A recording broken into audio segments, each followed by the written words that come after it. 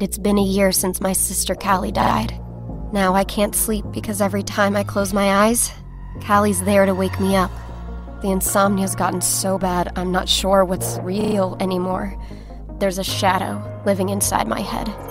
It's angry, and I don't think I can stop it. My name is Harper Hart, and I'll see you in your nightmares. Journey into your own subconscious and listen to See You in Your Nightmares now on the iHeartRadio app, Apple Podcasts, or wherever you get your podcasts. Sweet dad.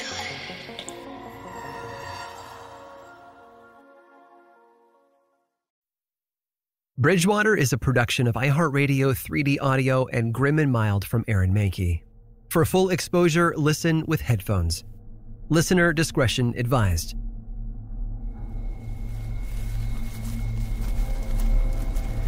Ethan, honey. We want you. Ethan! Ethan, baby, wake up. Call for help. Okay.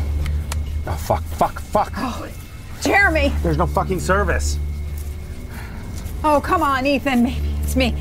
It's Nana, okay, baby? Wake up. Did you find him? He won't wake up. Here, let me. Don't touch him, okay? Just make yourself useful and just go for help. Yes. Hello, this is Jeremy Bradshaw. I'm at Bassinet Ledge in Freetown. Can you hear me? Yes.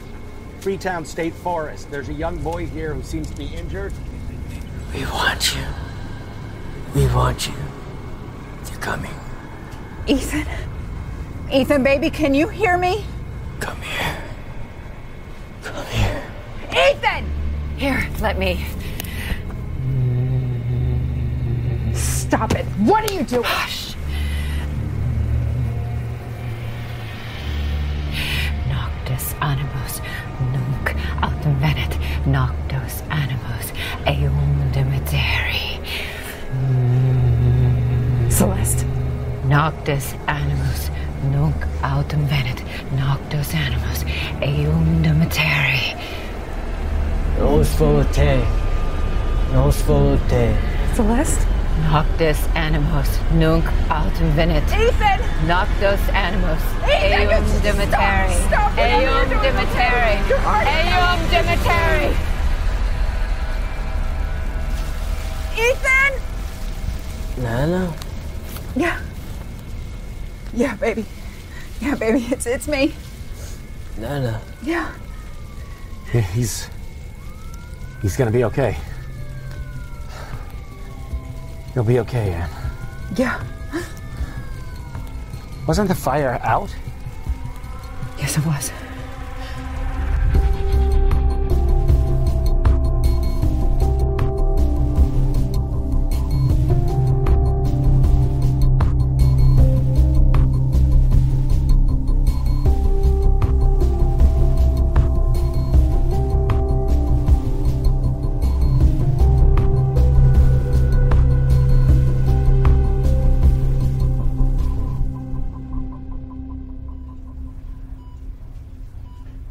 What did you do to him? He was possessed. I exorcised the spirit from his body. Oh, so now you're a priest. I told you, I'm attuned to the spirits. I've spent my whole life learning the specters and shadows of this place.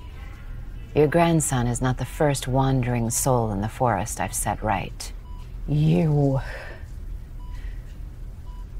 Thank you.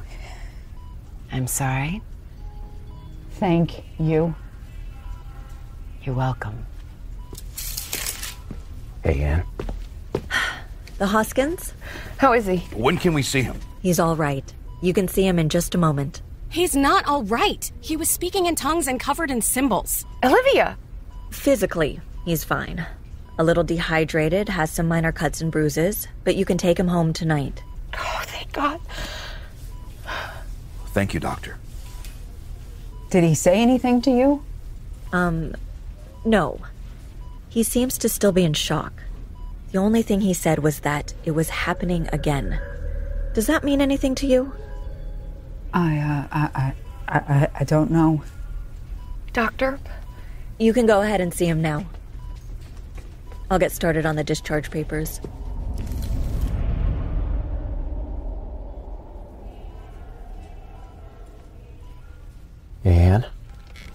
Don't you want to go talk to him?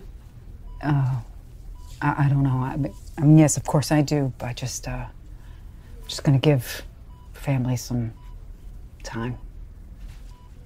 Anne, you are family. I'm blood. It's not the same. I'm glad the child is safe. Yeah, thank you. Anytime, Anne. Truly, I am here to help. That's really all you were doing in the woods tonight? You were helping? Of course. We're a small community. We have to look after one another. And I'm better equipped than most to deal with this particular danger. The danger of missing children? Those who get lost in the untamed places. Right, because you're so attuned. Yes, Mr. Bradshaw, I am. And you can gaze upon that fact with as much derision as you like, but it is just that, a fact. And I don't need your approval, nor anyone else's.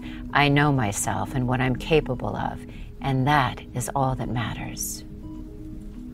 And what are you capable of, Celeste? Anne was right. Anytime something happens here, you and your cabal of friends seem to be right at the center of it. Why was there a bonfire there tonight? What were you all doing? That wasn't one of ours. No?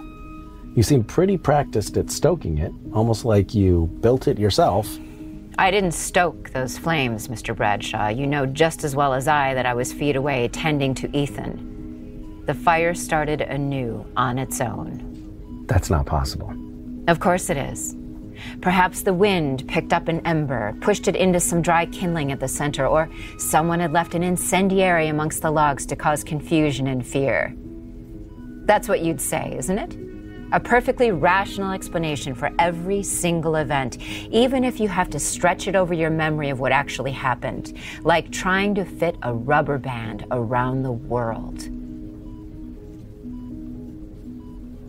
Where's Katie? I'm sorry? She was with you earlier. If you were really part of the search effort, you'd know you were supposed to be in pairs. And so we were. But where is she now? She got frightened. What did she get frightened of, Celeste? You? Of the forest, Mr. Bradshaw. Katie she isn't ready for the entire truth of Bridgewater. What does that mean? She's grieving. Mourning a loved one is what brought her, and so many others, to the gathering. You are not a support group. We are many things. Katie wanted to contact her mother. That's why she joined the gathering. Contact, as in talk to her ghost? Talk with her ghost, commune with her spirit, whatever you want to call it. I think being confronted with all those spirits scared her, especially after what happened with her friend. She's afraid of angering the souls that dwell within the forest. She's just not ready. But she's okay, isn't she? She'll be absolutely fine. Your grandson, on the other hand, What is wrong with him? Hey, Anne, he's fine. Why don't you go check on him? Don't you tell me what to do, Bradshaw. No, I think he's right, Anne. You should go be with your family. Okay. You shouldn't do that. Do what? Scare her like that. She's already gone through enough, and Ethan is fine. You just heard the doctor. That doctor doesn't know what she is dealing with. They won't be able to take Ethan home tonight. Just you watch. I am watching you. Then, as ever, you are looking in the wrong place.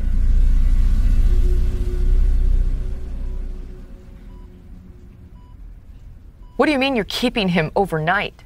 At request of the police, we've been asked... I can explain this. We're dealing with a potential kidnapping case here, Mrs. Hoskins. It's safest to have Ethan here overnight for observation and station a uniformed officer outside his room. You think he's still in danger? Well, we're just trying to figure out what's going on. We'd like to interview him soon, if that's all right. Absolutely not. I will talk to him, and you can be in the room, silently. Ah, Bradshaw and Becker, the worst crime-solving duo since Bonnie and Clyde. Bonnie and Clyde didn't solve crimes, they committed them. Exactly. Well, excuse me for being protective of my grandson, who, if I recall correctly, I found before the police did. Yes, well done, Ms. Becker. We're all very glad that Ethan is safe, but this is an active investigation, and you are a civilian. You either let me talk to him, or you don't talk to him at all. Fine. Mom. It's all right, Shelley. We're not gonna scare him. We just need to know what happened. Okay. Okay. Not you, Bradshaw. And I was right there with you. You sit this one out. But...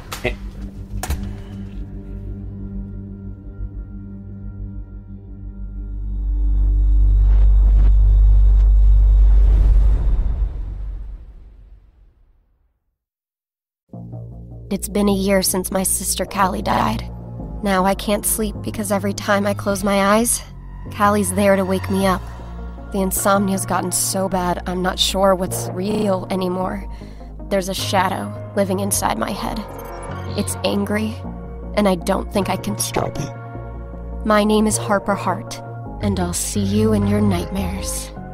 Journey into your own subconscious and listen to See You in Your Nightmares now on the iHeartRadio app, Apple Podcasts, or wherever you get your podcasts.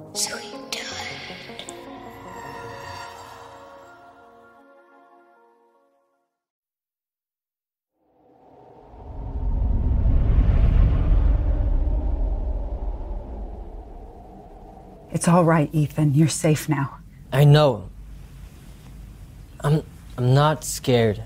Then talk to me, baby. I'm not a baby. Okay, you're right. I'm sorry. You're tough as hell, and I know that you've been through a lot, but we really need you to tell us what happened. I don't know what happened. Okay, just talk me through the weekend, okay? You were camping with your Boy Scout troop? Yeah, we've been camping in Freetown a lot. Mm-hmm. It's not like I didn't know what I was doing. I know. You're a really good camper.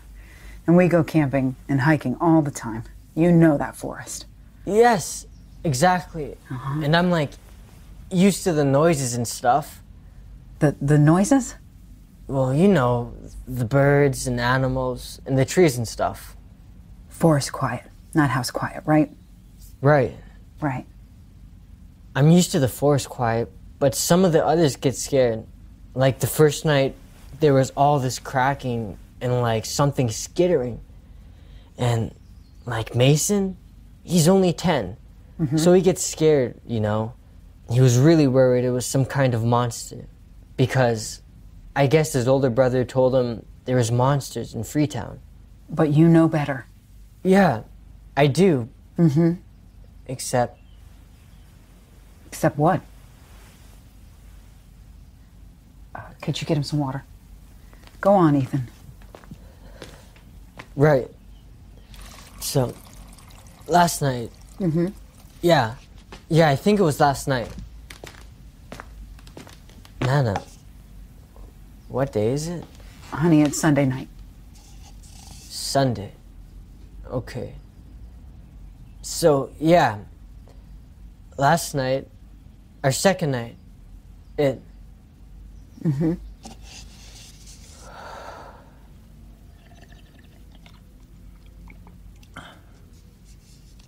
Nana, I know there aren't monsters. I know that. Mm-hmm. Just bad people. That's what you always say. The only real monsters are the bad people. That's right. But I don't even remember walking up to the ledge. I just don't remember. The ledge? Yeah, above the lake. You were on top of the ledge? Yeah. Ethan, no. No, we found you right next to the lake. No, you couldn't. I was up there. I woke up there. Okay, all right, let's just go back for a second, okay? Let's talk about what happened Saturday night. There were voices, but they didn't sound like people, Nana. They weren't people. Did you see something, Ethan? It was like what Grandpa used to talk about. Grandpa? Yeah. Dad's dad? Right. Grandpa Hoskins. Yeah. Who else would I be talking about? No one. Just keep going. Grandpa used to talk about the Pukwudgies, you know? Wait, you're not Wampanoag, so you wouldn't know. They're like fairies, except really mean. They've got quills and spears and fire. Mm-hmm. And they even trick people into getting hurt. And Nana, I think I saw one. You saw a Pukwudgie.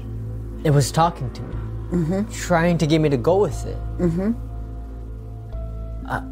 I don't know why I did. There was these lights. I could barely see past them. They were big and so bright, and in like a triangle. And there was a person, but they looked wrong. And at first I thought it was one of the other boys. They were short, whoever it was, but... You think it was a Pukwudgie? It was something. Something. And it was saying, we want you. Come here. So I went. I wanted to. I don't know why, but I wanted to follow the lights. I'm sorry. I know I shouldn't have. Oh, honey, no, it's okay. It's okay. You didn't do anything wrong. What's the next thing you remember? Captain, please. It's okay, Ethan. Please go ahead. I don't know. I'm sorry, Nana. I don't know. I don't remember anything. It's okay. It's all right. Really. You were there. In that woman. That's all I know. You mean at the lake? By the fire? Yeah. With all the lights? Lights? What do you mean? At the bonfire? No. The lights. You saw them. Right, Nana? What lights, baby? All around you. You and that woman. They were floating lights. No, Ethan. There weren't any lights. I know what I saw. Okay. I do believe you. Ethan, do you remember anyone else being around tonight besides me and Celeste? The woman? Anyone? I don't know. Okay. That's okay. It's just, honey, do you know how you got those symbols on your arm? Symbols? Mm-hmm. Yeah, they washed them off when they admitted you, but you had these symbols all over your arms. I did? Mm-hmm. Why?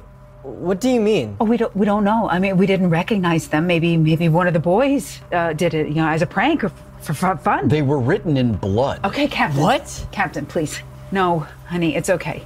What does he mean, blood? Whose blood? No, it's we're just not sure. The police is testing it now. And what happened to me, Nana? What happened? You got lost.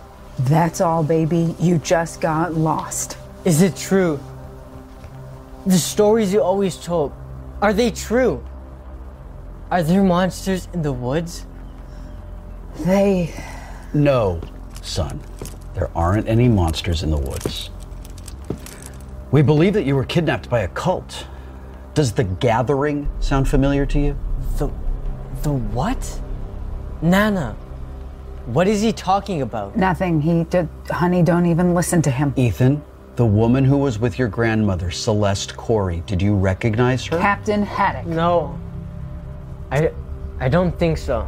She didn't come to your camp and lure you away? No, there was no one there. But you heard a voice, right? Yeah. Yeah? Or was it a man's voice? Stop leading the witness. He's not a witness. I don't know, Anna. It was whispering. And the voice led you to the ledge? I guess. I don't know. I woke up and there was a voice, and then I woke up again and was on the ledge. Mm-hmm. I thought I was dreaming, but there were lights. How did you get to the lake? I don't know. I don't know. Okay. I'm scared, Nana. It's okay. Ethan. We're done, Captain. We're gonna let him rest. Right. Okay.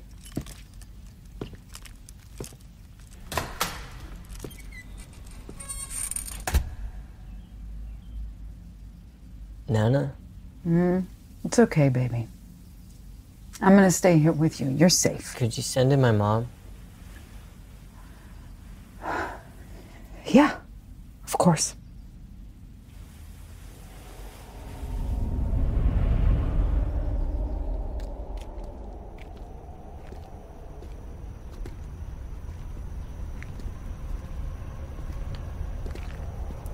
How was he? He's, all right. His family's gonna be with him tonight, so. Not you, you're not staying? I just wanted to give them some alone time. And do you, I mean, when did,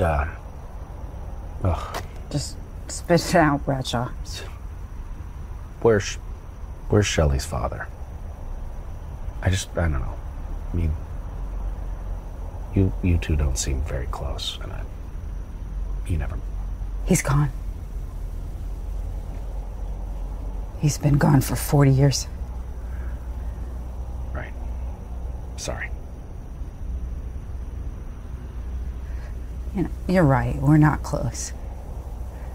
I messed up with Shelley. I never wanted kids, but when her dad... I wasn't a good mother, but I'm trying. Messed up with Liv, too. She seems to love you. You know, I mean, when she was a kid, I was too obsessed with finding out what happened to her grandfather. So, you know, I'm trying with Ethan. Really trying. He was their miracle baby. They didn't think that they could have another one, and then I don't want to see anything happen to him. Well, he's safe now. Mm-hmm.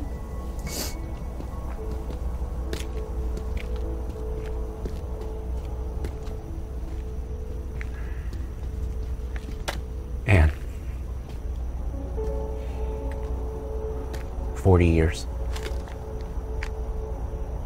Yeah. What? You said he's been gone for 40 years. I think we should just go to sleep, Bradshaw. It's been one hell of a long night. You knew he was waking up in the middle of the night.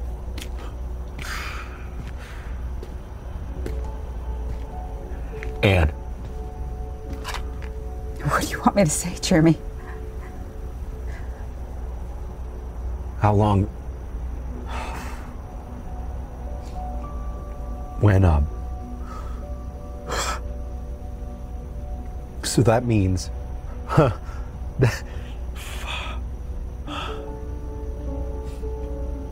did my mom know? She found out. So this whole time, all these years, fuck these decades, you knew I still lived here. Yeah, and I was gonna tell you when you got older, but then you moved out to California with your mom. That was for college. I know. And then I came back. Why? Why did you come back? I was Everything right here. happened to you here. I know, but why did you come back? Why would you stay? I have family here. Yeah, so do I, apparently. How could you not tell me? How could my own mother not tell me? She didn't want to ruin the idea of your dad, and neither did I. They were going to get divorced, and then when he went missing, we both thought it would be kinder to keep you in the dark. It's like all I ever am is in the dark. I try so hard to know everything I can, and I am still constantly in the dark. I am sorry. Oh, fuck you. Fuck you, Anne. You don't get to talk to me like that. Why? Because you were fucking my dad? That doesn't make you someone to me. Oh, don't make it sound tawdry. We were together. We were in love. I still am. Yeah, well, guess what? He is dead. You dragged him into your crazy theories and you encouraged him to go out there and do something stupid and dangerous, and now he's dead. Don't you blame me for that. I told him never to go out there on his own. We were doing everything together. Oh yeah, you sure were.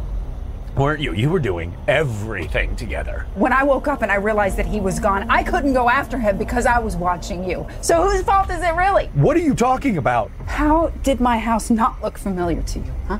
You stayed over sometimes. When they split up, your parents decided that there'd be joint custody, especially when we found out that I was...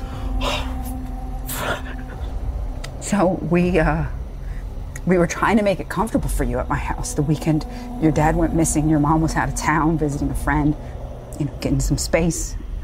So we had you for the weekend. Well, I don't remember that. And we were all gonna go for a hike in Freetown. I used to join you guys on your Saturday hike. I do them with Ethan now, and he stays in the same room you did when you were little. No, those hikes were always just the two of us.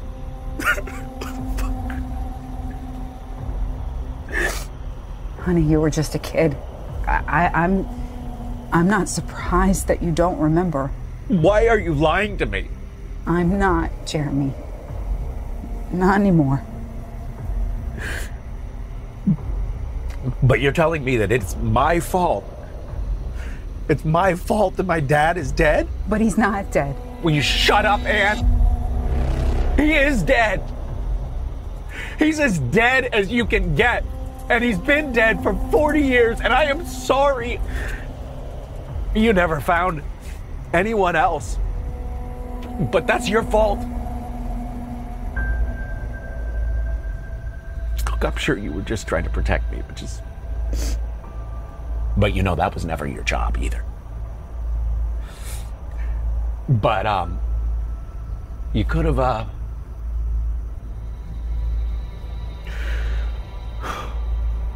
I could have had... You should have told me. I know. I have a half-sister.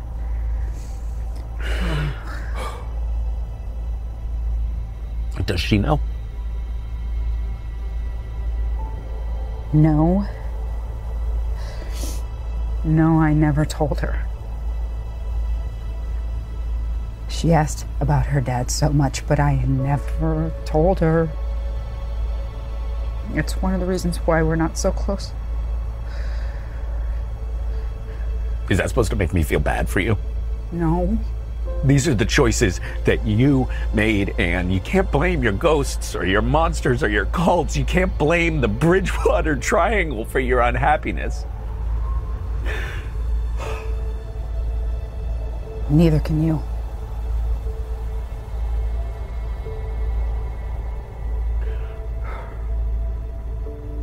Well, I'm glad Ethan is safe. Oh my God. Fuck. He's my nephew. I have a nephew. Yeah, and a niece. I don't think I could ever forgive you for this, Anne. I know.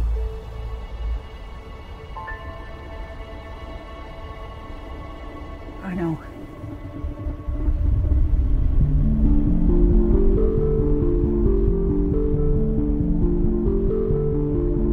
Bridgewater was created by Aaron Mahnke and written and directed by Lauren Shippen, with executive producers Aaron Mahnke, Misha Collins, Matt Frederick, and Alex Williams. Supervising producer Trevor Young, editing and sound design by Trevor Young and Matt Stillo, and music by Chad Lawson. Starring Misha Collins as Jeremy Bradshaw, Melissa Ponzio as Ann Becker, Karan Soni as Vipin Khurana, Lori Allen as Nancy Collins, Cheryl Umania as Officer Bautista, Victoria Grace as Katie Franks, Will Wheaton as Captain Haddock, Hillary Burton Morgan as Shelley Hoskins, Jonathan Joss as Joseph Hoskins, Sabra May as Olivia Hoskins, Samuel Marty as Ethan Hoskins, Kristen Bauer as Celeste, and Nathan Fillion as Thomas Bradshaw. With additional voice acting by Brigham Snow, Andrew Nowak, Julia Morizawa, Jarvis Johnson, Anne Brielle Bresnan, Kristen DiMercurio, James Oliva, and Liran Amiel. Learn more about the show over at grimandmild.com/Bridgewater and find more podcasts from iHeartRadio on the iHeartRadio app, Apple Podcasts, or wherever you listen to your favorite shows. And as always, thanks for listening.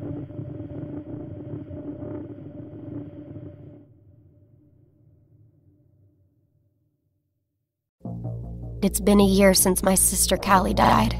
Now I can't sleep because every time I close my eyes, Callie's there to wake me up. The insomnia's gotten so bad I'm not sure what's real anymore. There's a shadow living inside my head. It's angry, and I don't think I can stop it. My name is Harper Hart, and I'll see you in your nightmares. Journey into your own subconscious and listen to See You in Your Nightmares now on the iHeartRadio app, Apple Podcasts, or wherever you get your podcasts.